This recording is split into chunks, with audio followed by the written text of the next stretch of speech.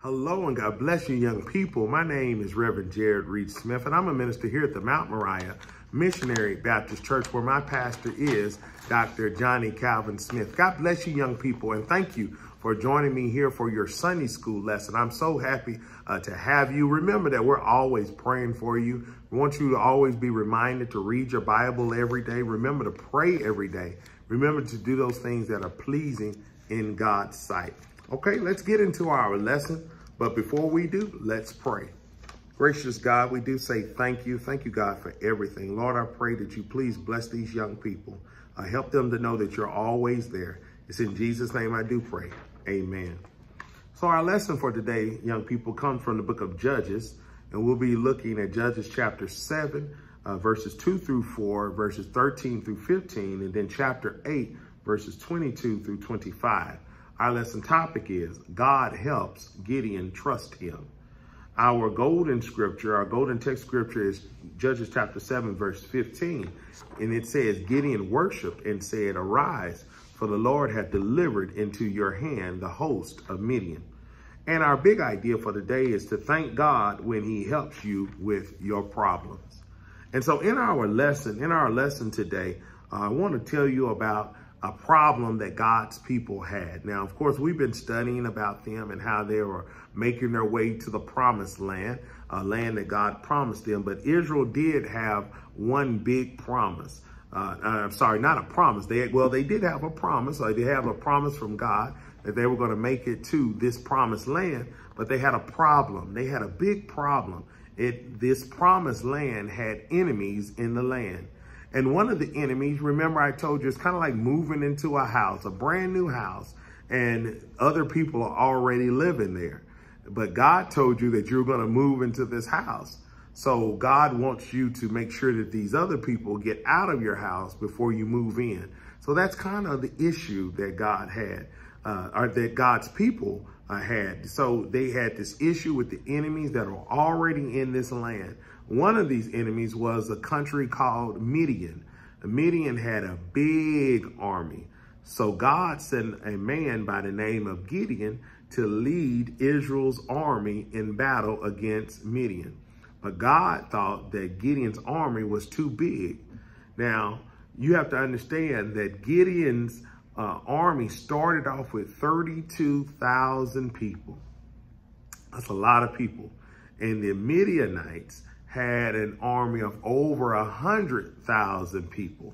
So 32,000 is way less than 100,000, right? So God said, okay, all right, you got 32,000 people, cool, but that's too many people. And so we would probably think, if I were to write this on the board right now, maybe write it on the wall behind me, this army has over 100,000. I only have 32,000. You should let me keep my 32,000, right, God? God said, that's too many people, Gideon. It's too many people. So God tells Gideon to go and talk to the people and ask them, if any of y'all are scared, if any of y'all are afraid, then go home. So basically you have over 32,000 people. God tells Gideon to go and talk to the people, see if anyone's scared, see if anyone's afraid. And if they're afraid, tell them to go ahead and head home. So 22,000 people left. So let's do the math. 32,000 minus 22,000 leaves us with what? Only 10,000 people. Now remind you that the enemy has over 100,000 people. So you're leaving me with only 10,000 people. Okay, God, all right, let's make it work. Well, God says that's still too many people. I wonder why God is making Gideon get rid of so many people. But he had already told Gideon that he was going to win this battle. Wonder what God is trying to do. Well, I think God is doing exactly what he always does. And he wants us to know that with us, things seem, or they can be, impossible. But with God, it's not impossible. God can do whatever he wants to do whenever he wants to do. And it doesn't take a lot of people for God to do what he needs to do. So what happens in the story? Starts off with 32,000. He gets rid of 22,000 and he leaves us with 10,000. Then God says, you know what, Gideon, there's still too many people. 10,000 is still too many. I'm going to take them to a special place and I'm going to put them to the test. Now, we don't know what the test was, but God put them through some type of test. And then we were only going to be left with 300 people. 300 men, 300 soldiers were going to be left. That's a small army. But God did not want Gideon to be afraid. He showed Gideon that he was in control. At nighttime, Gideon sneaked up on the Midian's camp to spy on the enemy. He heard two men from the Midian army talking. One man said, I dreamed that a giant loaf of bread fell into our camp and it knocked over one of our tents. And so this special dream helped Gideon to be reminded of what was going to happen to the Midianites. In other words, Gideon he snuck into the camp of the enemy and he overheard people talking about this dream. In this dream, it was basically telling Gideon that God had already given him the victory. Because in this dream, this loaf of bread or this barley loaf, it rolled over some tents and it knocked all the tents down. Now, this was just a dream. But when Gideon heard the dream, he realized that God was telling him that, hey, we have the victory. We're going to be able to accomplish this. We will be able to win this victory. We were able to win. So Gideon and his servant, they go back to God's people and he says, arise, get up, get your stuff ready because God is giving us the victory. The soldiers from Midian was obviously scared because they're already talking about what God was going to do. So Gideon gets over there and he says, get up, guys. God gave us the victory. God's going to help us beat our enemies. And guess what happened?